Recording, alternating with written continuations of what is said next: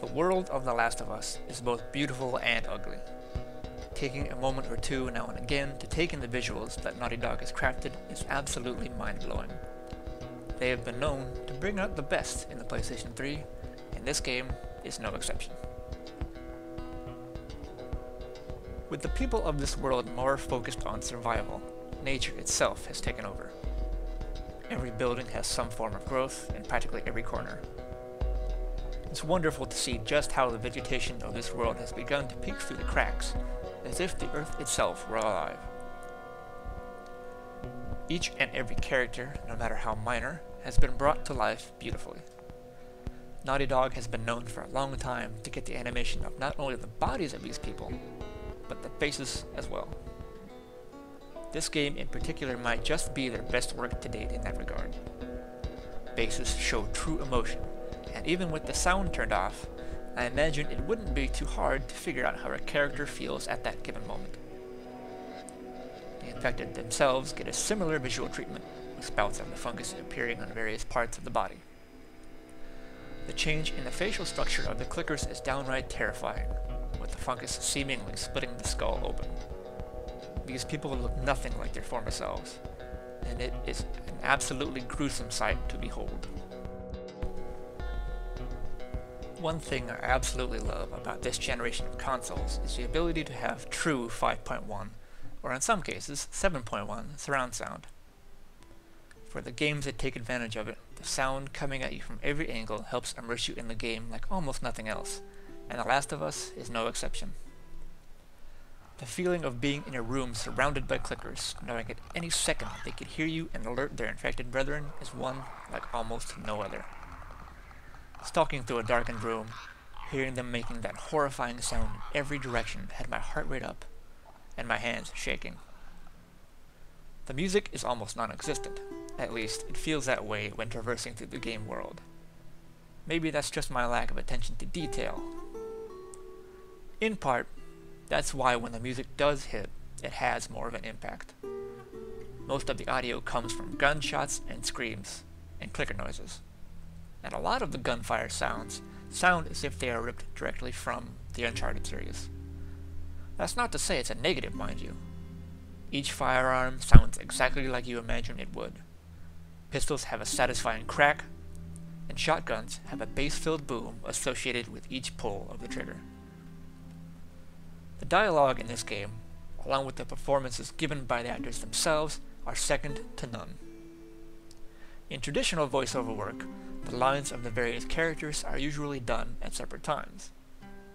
If you have been following the work of Naughty Dog all this time, you know that is not the case with their titles, and each one is the better for it. The actors are usually in the same room, acting out the actions on screen as if they were filming it for a Hollywood blockbuster. Characters speak and react naturally to each other.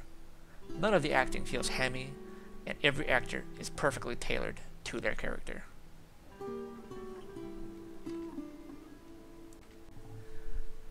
Having spent the last 20 years surviving in the world the game presents, Joel has picked up on a few skills that will help him to make it out alive.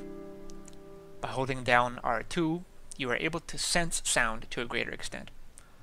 If someone is talking while they walk, you can see an outline of said character through whatever object you happen to be hiding behind. This comes in handy very often, and doesn't come off as too unrealistic. The multiple characters that are with you during the course of this game aren't totally helpless either.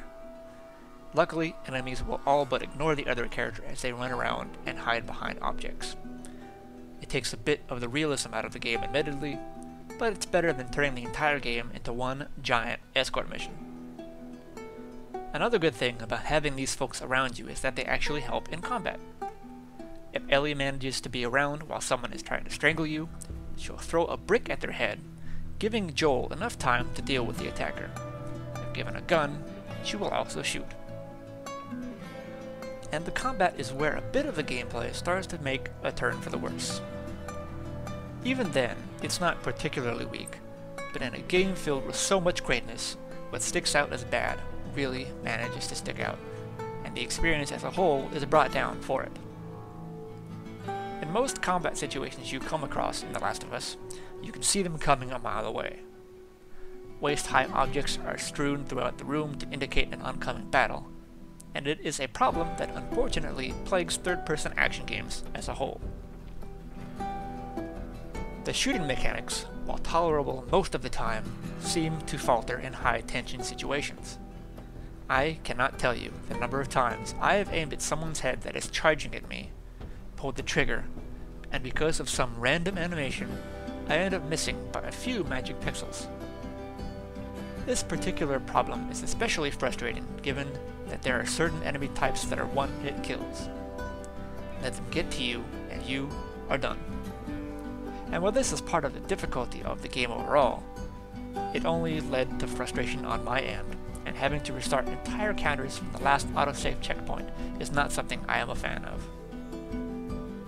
The good thing is that if you play smart and take your time, you can avoid conflict altogether. This is especially wise because ammunition is in short supply, as are the necessary items to let you heal yourself.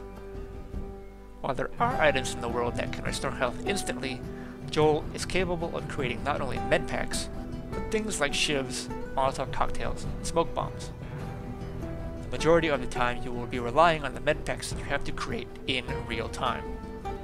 Not only is the creation of these health items in real time, the application of them is as well. There's no pausing of the action here. If someone is bearing down on you and you need to take a second to craft or heal yourself, you are screwed. There are also benches located throughout the world that let you upgrade your weapons, and even create secondary holsters to hold more firearms. Don't get me wrong, these frustrating moments are few and far between in the overall scheme of things, but in a way that just serves to highlight them even further. There's a segment about 3/4 of the way through the game that seemed to compound all of the problems I was having with the game into one 20-minute chunk. Needless to say, I was not enjoying myself. When it's all said and done, The Last of Us is quite honestly a masterpiece, and a fantastic send-off to the platform that made it all possible. Some are calling it the PlayStation 3's swan song, and I am inclined to believe them.